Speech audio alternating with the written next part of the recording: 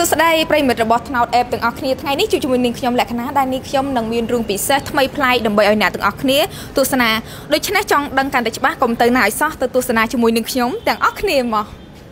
ចាជម្រាបសួរបងចាសុខសប្បាយទេបងបាទសុខសប្បាយតែចុះខាងកញ្ញាវិញចាសុខសប្បាយធម្មតាដែរតែដោយសារតែដូចដឹងស្រាប់ហើយថាប្រហែលខែហ្នឹងគឺកូវីដបន្តិចចា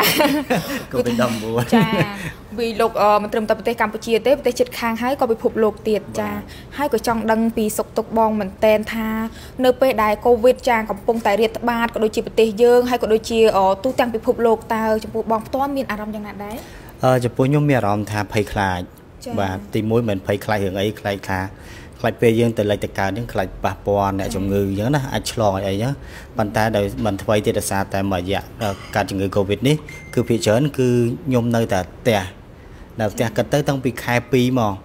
សម្បីតែការងារក៏បានផ្អាកដែរដោយសារតែយើងខ្លាចជំងឺ Covid 19ចាអញ្ចឹងហើយខាងក្រសួងសុខាភិបាលក៏បានប្រកាសឲ្យថាសូមឲ្យជាពលរដ្ឋទាំងអស់សូមមេត្តាកុំជួបជុំគ្នាជាពិសេសបើសិនមានកិច្ចការសំខាន់ទេឲ្យនៅសម្រាប់នៅផ្ទះដល់ពេលអញ្ចឹងនៅផ្ទះទៅញ៉ាំខែ2រហូតមកដល់ខែ2ដល់ខែ5បាទ3ខែ7 3ខែហើយពីគិតទៅវា2ខែកន្លះបាទញ៉ាំគេងមុខឡើងប៉ោចាឃើញថាស្រស់សាច់ឈាមដូចស្រស់ថ្លាហើយថ្ពាល់ប៉ោបន្តិចចាតែចាហើយចង់ដឹងមែនតើបងនៅពេលដែលកូវីដចាចូលមកគឺប្រហែលជា3ខែជាងបងចាតើប៉ះពាល់ការងារខ្លាំងដែរទេបងចំពោះការងារវិញគឺប៉ះពាល់ 100% តម្រងបាទទី1ខ្ញុំថតរឿងគាត់ខាងផលិតកម្មគាត់បានផ្អាកបាទទី2ខ្ញុំជាងហ្វែការគេក៏បានផ្អាកហើយធ្វើពិធីកគេក៏បានផ្អាកដែរបងនិយាយដល់ទៅការងារតាំងពីខែពាក់កណ្ដាលខែ2មកដល់ខែ5នេះគឺតនេស្អាតតែម្ដងបាទគឺបិទចោលទាំងអស់បាទសំបីតែយើងធ្វើពិធីការកាត់នំជាងការគេគឺបិទទាំងអស់គឺម្ចាស់កម្មវិធីគាត់ cancel ចោលទាំងអស់តែម្ដងចាបាទអញ្ចឹងគឺខាតខ្លាំងមែនតើបាទកញ្ញាគិតមើលទៅ1រោង300 10រោងមែន10រោងមិនធម្មតាទេចូលខ្ទង់1000មកចា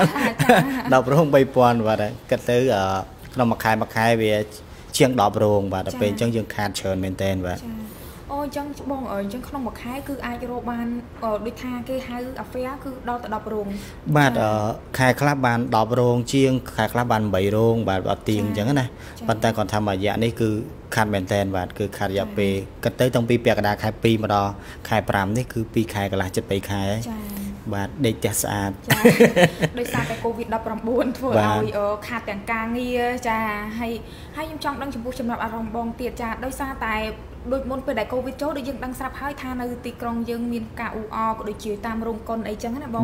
ចានៅពេលដែលគេបិទរោងកុនក៏ដូចជាទីកន្លែងកំសាន្តនានាតែចំពោះអារម្មណ៍បងផ្ទាល់នៅពេលដែលនៅតែផ្ទះហើយគេមើល Facebook តើអារម្មណ៍យ៉ាងណាដែរហ្នឹង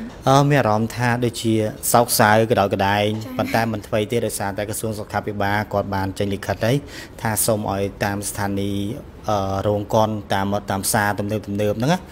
ជាពិសេសគឺរោងកុនសូមឲ្យផ្អាកមួយរយៈសិនដោយសារតែជំងឺ Covid 19ហើយពិធីរៀបអាពាហ៍ពិពាហ៍ក៏ត្រូវផ្អាកគ្រប់កណ្ដាលជប់លៀងអីឡើងផ្ទះអីផ្សេងហ្នឹងគឺបានផ្អាកទាំងអស់គ្នាអញ្ចឹងមានអារម្មណ៍ថាក្តៅក្តែងប៉ុន្តែមិនថ្មីទេព្រោះថានេះគឺជាជំងឺមួយដែលជំងឺគេហៅជំងឺកាចសាហាវបំផុត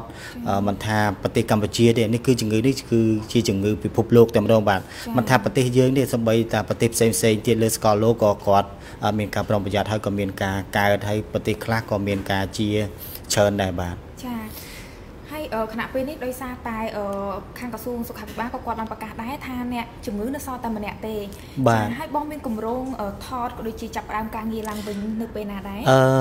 ប្រហែលជាដើមខែ6បាទកញ្ញាដើមខែ6នេះខ្ញុំថតខ្សែភាពយន្តឲ្យផលិតកម្មមួយបាទ